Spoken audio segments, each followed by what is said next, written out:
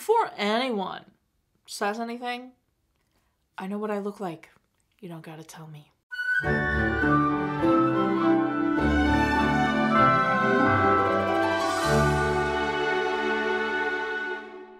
Welcome back to Every Disney Movie Ever. My name is Jess and I'm watching Every Disney Movie Ever. Today I'm going to talk about Heavyweights. Heavyweights is a 1995 theatrical release. It's directed by Brill, cinematography by Victor Hammer, editing by Carroll Timothy O'Meara.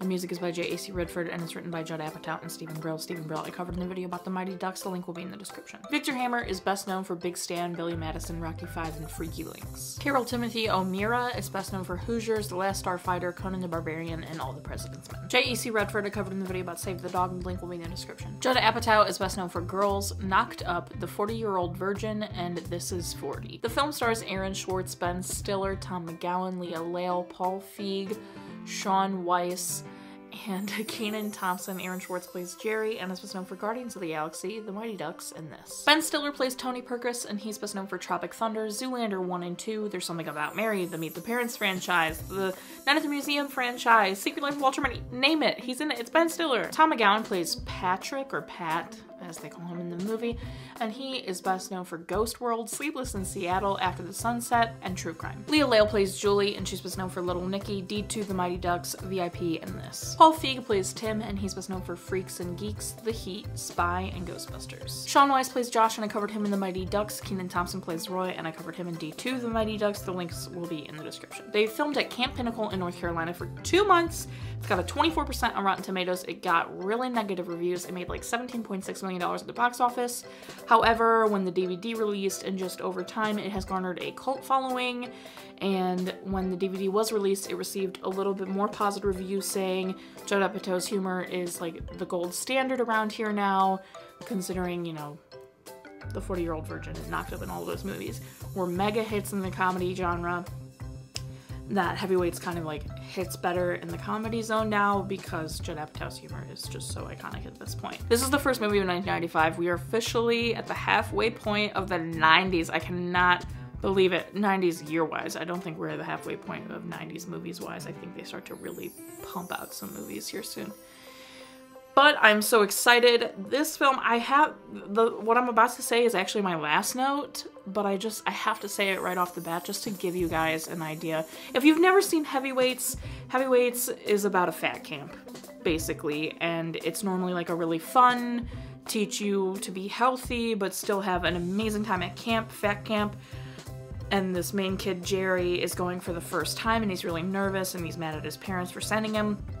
And when they get there, they find out that the longtime owners went bankrupt and had to sell it, and the person who bought it is an evil, evil man who wants to basically abuse the kids into losing weight. And insanity ensues in the best Judd Apatow comedy way. And when I finish this film, I have to say it is the most 90s film, I think, yet that we have watched. It is just, the wardrobes are so 90s, especially Ben Stiller's character Tony Perkis wears an outfit in the very beginning that's all white suit, but the belt is this white leather that was all interwoven. And if none of your parents or anybody who's watching this, if you didn't own a belt like that, like depending on your age, if you were from like your 20s to, you know, elderly in the 90s, you probably owned a belt like this. And it just brought me so many flashbacks to the 90s in general. My mom owned brown belts like that. And so in wardrobe and style and just everything, it is so 90s, but also just in the, like, the kid ensemble film is at its peak in this. The comedy is 90s. The only having one woman in the movie is 90s. The cultural appropriation is 90s. But then the comedy is 90s, and like some of the heart is 90s. So like it's got some of the best and some of the worst of 90s movies in it.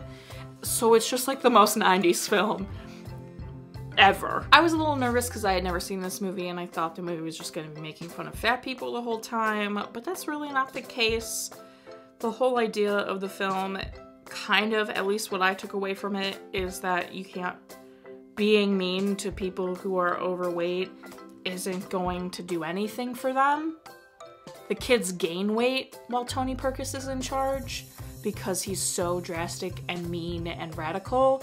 And then when Pat, who's been there forever, gets in charge, they start teaching the kids nicely and letting them have fun about like the importance of nutrition, and like they learn that way and start to lose weight.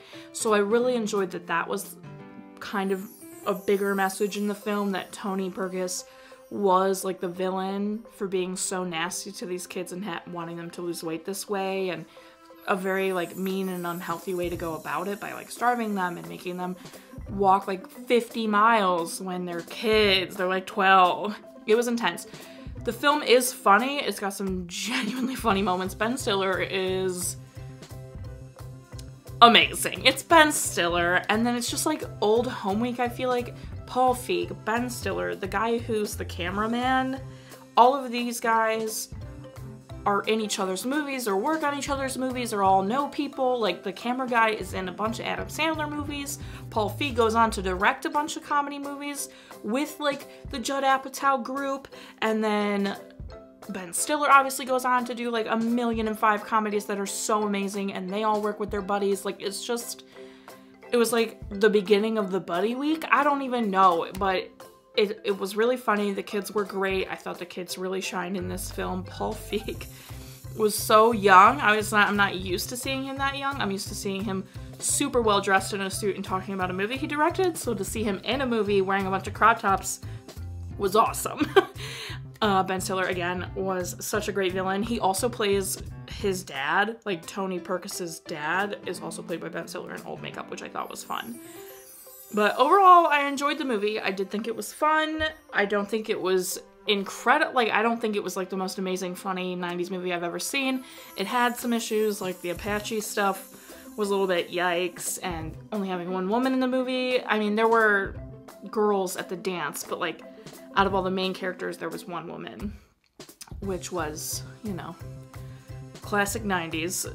So it's got some pros and it's got some cons, but overall it was a fun mid-90s kids teaming up against a unified villain shenanigans. It was fun. That's actually everything I have for Heavyweights. I enjoyed the film. I'm glad it wasn't totally mean to fat people.